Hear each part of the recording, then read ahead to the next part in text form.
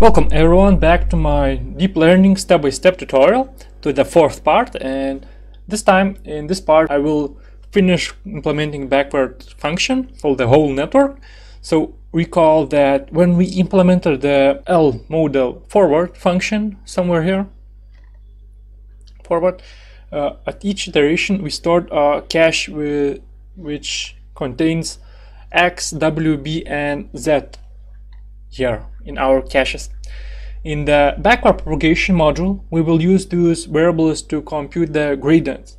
Therefore, in LModel forward function, we will iterate through all the hidden layers backward, starting from layer L, so it's the final layer. On each step, we will use the cache values for L to backpropagate through layer L. So figure here shows how everything works. So in forward propagation we were going from left to right, and now we should move from right to left.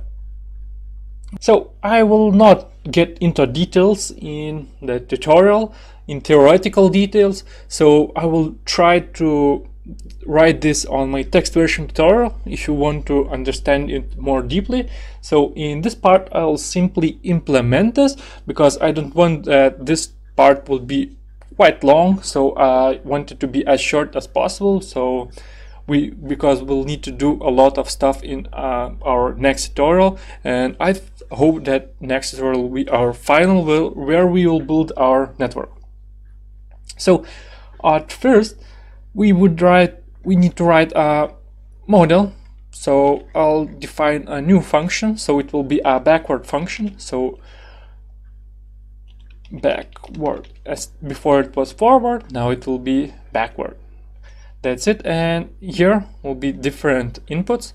So here will be my probability vector, output of forward propagation as before, and here will be my labels and cache.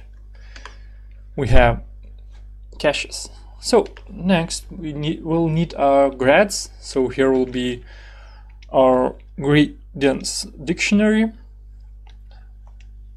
Sorry, well, that's like that. And next what we'll need is that we need to get the number of layers. So here is our cache. This way we'll get our layers. Next we need to get a shape of our probability vector, and it will be as L.shape first.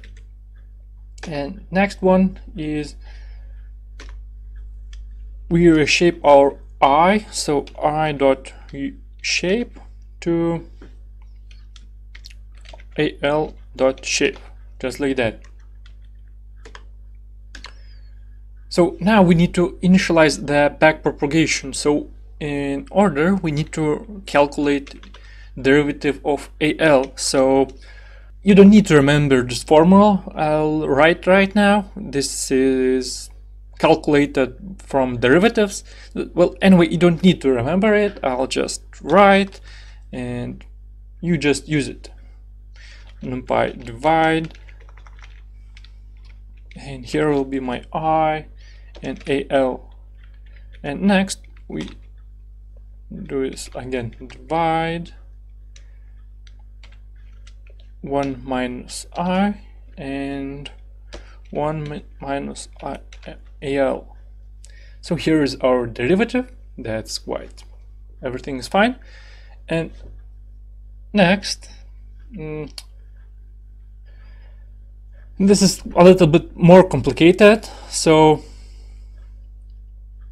I'll just write it. So current cache, and here will be equal to caches of L minus 1. This is the length of our caches. We will need to call the linear activation backward function, this one, because that's why we wrote it before, and inputs to it will be DAL current cache, and as we used sigmoid as our last layer, as I showed here, at first is sigmoid, so we have to use here sigmoid also. So here we'll save it to grads, because this function returns us dA, for example, and so on. You'll see. I'll just write it in a moment, and here will be our string of L-1, just like that. This is grads of dA. We need to do the same for our dW and dB, so just like that and like that, dW and dB.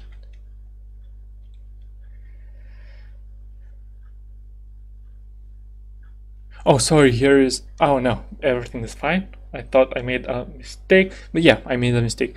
Here shouldn't be an L-1 because there is an activation layer, so it's a little bit different.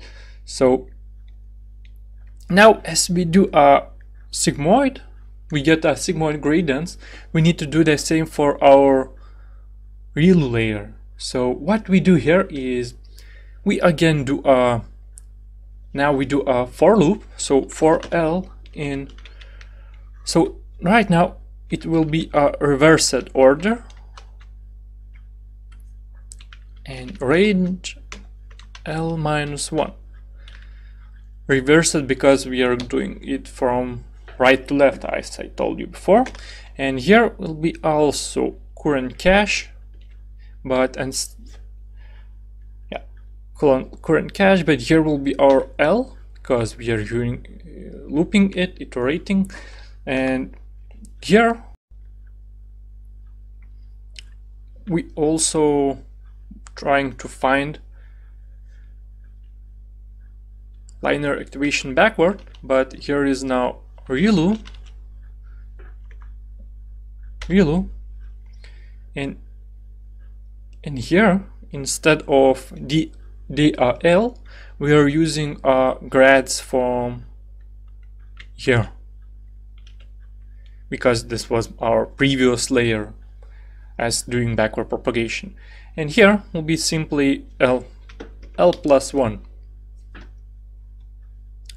Current cache or ReLU grads, yeah, it should everything be fine. And here now there will be a little different values. So here will be DA previous temporary, I'll call it. Next will be our dW temporary and our dB temporary, just like that. And we should add them to the dictionary because we created it here in the beginning. So what we'll do is now I'll copy this, and here it will be my smaller L, lower L, and here it will be equal to the DA previous, just like that. And I just copy it because we need dW and dB, just like that. And here will be L+1, and also here L+1, and here will be dW temporary, dB temporary, just like that. And here is our return of grads dictionary. So here we finished our model backward function. So this model backward function is calling this model, and this is calling this one. So the same as it was done in forward propagation. Well, not the same, but similar. So one more step I will write in this tutorial. So it will be, I think you should remember what this function do. For example, learning rate I will call, and for example multiplied by dW.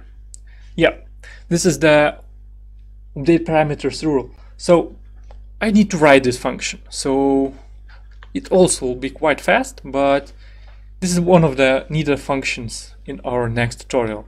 So I'll just define an update parameter function, and here will be our parameters, grads, and learning rate, just like that. And again, what we need is that we need to get number of layers in neural network. So L will be equal to length of parameters, and it will be divided by 2. And here goes our for loop. So for L in range upper L, and now we just need to write an update parameters function. So parameters, and here is saved our weights, and what we do is we just write it like that, will be equal to something. So parameters weights will be equal for weights minus d weights plus 1, just like that. And here is also plus 1. So in this way we'll update our parameters. Oh, here is also plus 1, sorry. And here we need to multiply it by learning rate. So as it's our learning rate, we just copy it and write that we multiply it. So here's the function for our weights update function, and we should do the same for our bias. So db here, and of course db here, and it's everything fine here. We just return parameters, new parameters. I can remove this, and yeah, we wrote this function. It's looking quite fine. I'll say I think it should work, but well, I won't test it in this tutorial because I would like to finish everything in next part, because next part we'll build a final model and we'll test it there. So I should congratulate you on implementing all the functions required for building a deep neural network. Well, I should say it was a long tutorial, even more especially longer if you're reading it and not watching a YouTube, because you don't even imagine how long it took me to write it on my text version tutorial. So it was a long tutorial, but going forward it will only get better. So in the next part we'll put all this together to build an layer neural network, I mean deep neural network. In fact, we'll use all these models to classify cats versus dogs. So that's it for this tutorial. Thank you all for watching. Subscribe my channel. Good luck. I hope this was useful for you, and see you in a next part. Goodbye.